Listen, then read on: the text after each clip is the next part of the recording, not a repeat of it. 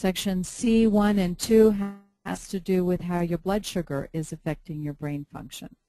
So low blood sugar causes your energy to drop. You get shaky, irritable, lightheaded. You actually feel energized after you eat, etc. You may be depending on coffee to get you going, but then you get agitated or you feel easily upset or nervous between meals. That means that you're hypoglycemic. Your blood sugar is too low, and your brain thinks you're going to die. And then Section 2, C2 has to do with insulin dysregulation, being fatigued after meals, craving sweets and sugars, needing stimulants after your meals because your eating actually makes you tired. Your waist is bigger compared to your hip. Your weight has gained. You're having difficulty falling asleep. These have to do with insulin dysregulation. Then Section 1S has to do with serotonin production. Serotonin is the neurotransmitter that Paxil and Prozac seek to recycle.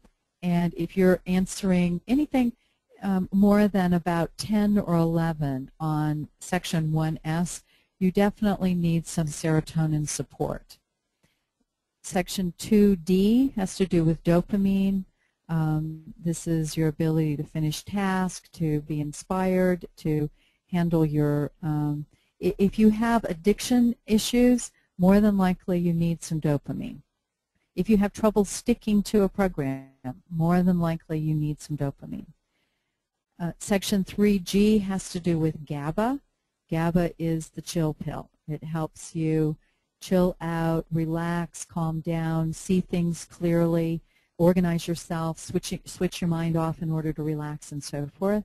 And then Section 4 has to do with an amino acid called acetylcholine, which is like fuel for your neurons. It helps your brain neurons talk to each other. When I study with my mentors, I keep a bottle of acetylcholine right in front of me, and I take one every hour just to make sure that my brain is working, and I'm going to remember that stuff. Nice tip. So acetylcholine helps you focus and stay concentrated. Right. Excellent. Okay. I didn't even know you had pills. You could take pills like that. Okay, folks, we certainly cannot cover all these questions. Like, looks like you've just touched on a hot button here, Anil. Okay. There's an issue that touches everybody at in a real spot. What I'm going to say is that for those of you whose questions have not been answered or will not be answered tonight, we have created the comment section on our site. So if you go back, you can click on the banner, and you can put in your comments there, and we will be sure that I will do my best to go back and answer as many questions as I can. Well, we appreciate that. We really do. Thank you. All right. Here. I'll take a few more questions here. Okay.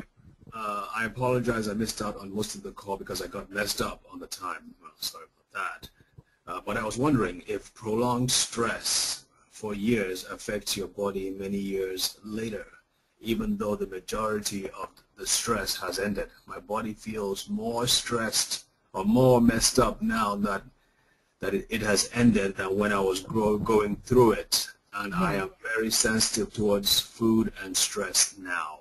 Yes. Yeah, it's sort of a rebound effect. Because your body is tuned for, programmed for survival, it will get you through those very stressful times. It will do its best to get you through those very stressful times. And then when the stress is over, it needs you to rest. It needs you to give it the time to recover. It needs you to feed it properly. It needs you to relax and meditate. So yes, it is not at all uncommon for people to get through very high stressful periods and then fall apart when the stress is over. The rebound effect. Right. Gotcha. Gotcha.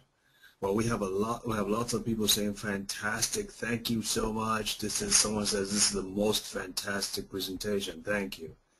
You're welcome. It was my pleasure. Just a little advertisement here. Please feel free to go to my website, and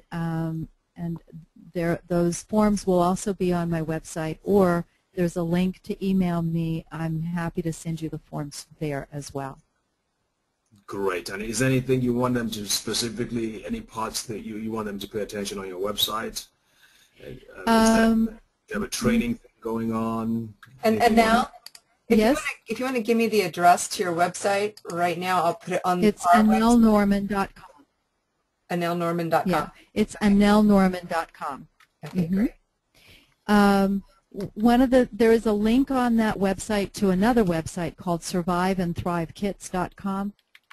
We are in the beginnings of flu season, and the people who are particularly interested in stress, because they are stressed, are more likely to suffer from the flu. And on Survive and Thrive Kits, we offer some alternatives to the influenza vaccine, immunization, and some ideas of ways to protect yourself. And there's also a link on that website, SurviveAndThriveKits.com, to our flu blog that we put together last year during the H1N1 flu scare. Oh, that's great. So people can actually go there and see your comments and Right. connect with other people as well. Right. Fantastic. Fantastic. Well, folks, so we strongly encourage you to go to AnelleNorman.com to get some to participate and to glean more wisdom. Obviously, 1 hour just doesn't do it. So please go to that website and get some more information. SurviveAndThriveKits.com, correct? Someone's asking. Correct. Okay. Do you work long distance with people? I certainly do. Skype is wonderful. Even if you don't have Skype, which makes it be like you're in my office and I'm in your home. If you don't have Skype, then I can do phone consultations as well. I can order blood work and saliva tests all over the country, and we can work together just as easily as if you live in my neighborhood. Excellent. Excellent. I'm sure some people will take you up on that. All right, we're going to wrap it up right now. Anelle, thank you so much. And Thank you, and happy Thanksgiving to everyone. Happy Thanksgiving to you. Next time we're going to get you on to, I mean, this time we'll have a video of you. We'll show the video. Right. With a few issues there. Yeah, and next time maybe we can talk about some alternatives to antibiotics and vaccines and so forth, ways that people can take care of themselves when they're ill. Excellent. Excellent. And you know how many slides we want for that, right? Like 100? Yeah, I do. Okay, David, thank you so much. Thank you, Sherry. This was lots of fun. I enjoyed every minute. All right, thank you. Good night. Good night. All right, folks, we will be sending you emails just if you would like to take advantage of if you would like to get the recording and I think the slides, we'll talk with Anelle about the slides.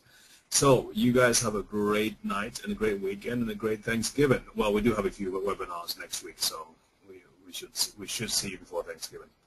Take care. God bless. Have a great night.